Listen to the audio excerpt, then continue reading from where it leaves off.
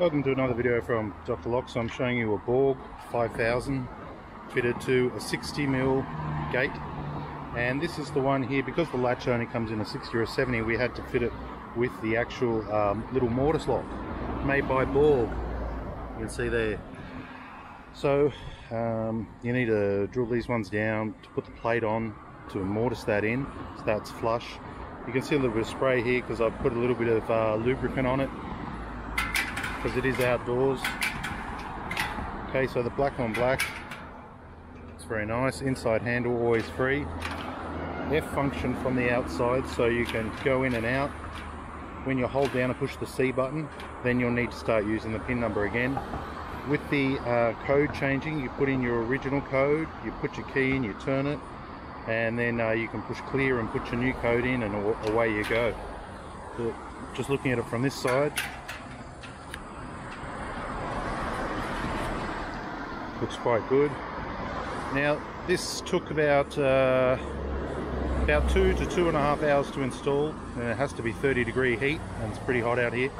So about 2.5 hours estimate to install this. Now that's installing the lock, the striker plate, and fitting in the 35mm back set little mortise latch, and that's all that is. That's just a little dead latching mortise latch. Now looking at the gate here, I've had to move the gate over because the gap is just too big. So it really needs a blocker plate on the outside to stop people being able to credit card it. I'm going to leave that up to the gate guys. So this is pretty much where we're up to.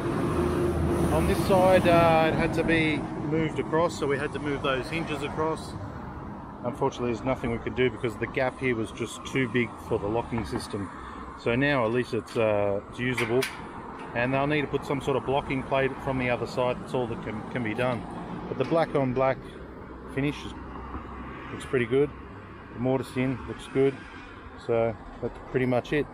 I would not normally fit a lock like this on a gate, because this gate will eventually move. Look at this. Yeah. It'll eventually move, and what will happen is, because there's only 5mm up and down, a little bit of 5mm this way, 5mm that way, it's going to move. Whether it's the hinges that bend, the gate that moves, kids riding on it, they always move. So I like to give it a little bit more adjustment, which I have on this one, and it should be working good. So that's a Borg 5000 fitted with the 23mm back set mortise lock latch, and that's a Borg as well. So nice looking lock. Okay, leave your comments down below. Thanks for watching.